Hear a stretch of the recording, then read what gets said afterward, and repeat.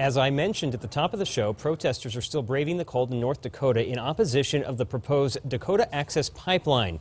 The Army Corps of Engineers suggested a different route needs to be found that doesn't go through tribal lands, but President-elect Trump supports the pipeline and could push it through with an executive order after he takes the oath of office January 20th. And joining us to talk about the pipeline and the protests and what the future may hold is Dr. David Heska Wanbli Weiden, a professor of political science and Native American studies at Metropolitan State University. I'm naive to this, so the first question is, you're at a holiday party. Someone comes up to you and says, what's this debate all about? What do you say to them besides, man, this is a boring holiday party?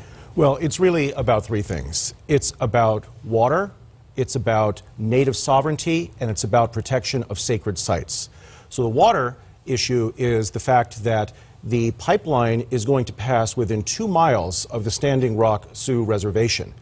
And it's going to pass directly under the Missouri River and Lake Oahe. And if there is a spill, that will devastate the drinking water for the reservation. So I would say that is the primary issue right now.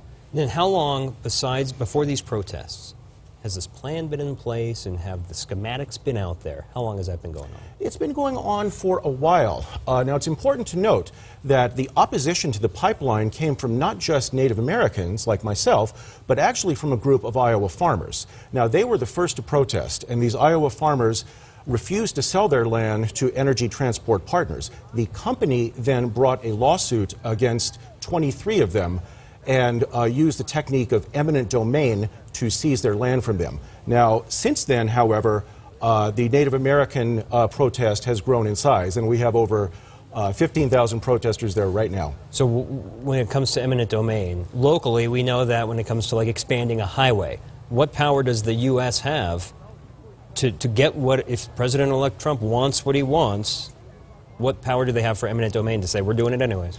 Eminent domain is a power that has shifted and expanded in recent years. It used to be that eminent domain could only be used for public purposes, such as schools or roads. But now eminent domain may be used for private developers, and that's exactly what's happening here. So this is just on the honor system right now, that the Army Corps of Engineers says, come up with a better plan, we're not going to approve this, but if someone really wanted to go the route of forcing the land through eminent domain, they could still do that? They can, and we have a number of lawsuits that are working their way through the courts right now, and we're not really sure what's going to happen. Now, we know, as you stated, that the Army Corps of Engineers has, in fact, denied the permit, and we're not sure what's going to happen with President-elect Trump. Now, as you noted, he may very well issue an executive order, but there's a different way that this could go. The Congress could very easily issue what we call a rider. And the rider would essentially give permission for the developer to continue construction. And so, in my view, that's what's likely to happen here. Now, that will almost certainly be challenged in court, and so this will ultimately come down to judicial action. So then why has this been so volatile with the protesters that don't necessarily have a dog in the fight? They're just going to support their beliefs of what the Native Americans believe also. Why such popularity in protesting? That's a great question, and my view is this is the most significant event in Native American events and issues in over 40 years. I believe that there is a new focus upon Native American issues, and I believe that, really the world and the country are drawing their attention upon this, and I believe that we'll see an increased focus upon American Indians and our issues. Is there good of this pipeline? Certainly. Now, what Energy Transport Partners is stating is that we need the pipeline to increase our energy independence. Now, I think it's important to make clear, though, that the pipeline will not create increased drilling. It will simply make it cheaper to transport oil from North Dakota to Illinois.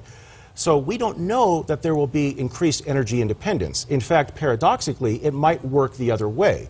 Because it's so much cheaper to move the crude oil from North Dakota to Illinois, there may be less drilling. So it's important to keep that in mind. Does Colorado benefit at all, whether it's energy prices, gas prices, anything like that? At this point, we don't know. I would say probably not, but we will see what the future holds. What do you predict? What's going to happen after January 20th? I predict that President-elect Trump will move immediately to force the Army Corps of Engineers to change their decision. If he does not issue an executive order immediately, I predict that the Congress will act almost immediately. And so I do believe there's a strong probability that the pipeline will be completed in its original route. What does that mean for, then you have this protest that ended up kind of working, not working? What does this mean for the future of supporting Native Americans? Well, again, even if the pipeline ultimately is completed, I do believe that there will be new attention and new focus upon Native American issues. Obviously, we have endured many injustices over decades, and I think it's time that the world moves its eyes upon our issues.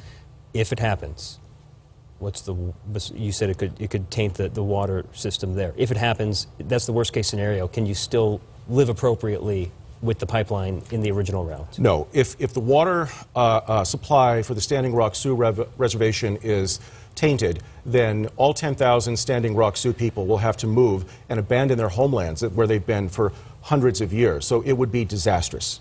Dr. Weiden, thank you for joining us on this controversial topic. My pleasure. And stay with us. We'll be right back.